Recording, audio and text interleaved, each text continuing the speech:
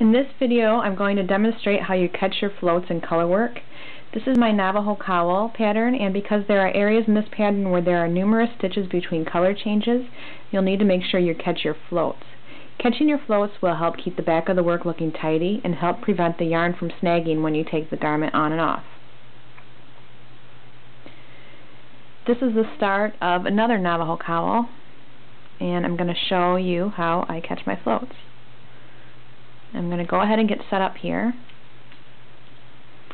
I'd like to catch my floats about every 3 to 4 stitches, and working with the gray here I got to knit 5 stitches, and I'm going to show you how I catch my float with my light blue yarn.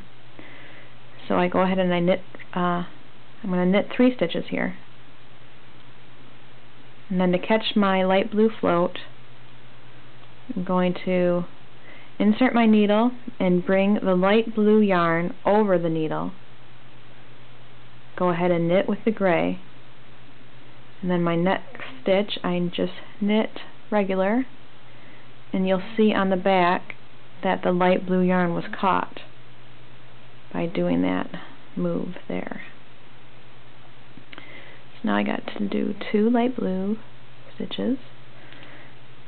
I'm going to do 3. I'm just following my chart work. And now I'm at another point where I'm going to be knitting 5 stitches with my light blue, and since I like to catch my floats every 3 to 4 stitches, I'm going to show you how I catch the gray float. So I'm going to start knitting my light blue. I'm going to go 3 stitches here.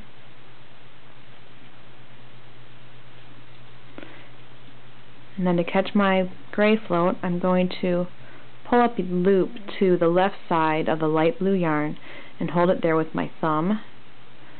I'm going to knit my light blue, release that gray, knit another light blue. Those are the 5 light blue that I needed to make. If you look at the back, I caught my float there. Now I'm going to knit with the gray, and I'm at the end of my round. So that is how I catch my floats, and it keeps the back looking tidy and clean, helping prevent snagging. And I hope that helps, and please rewatch the video if you need to see that again. Thank you.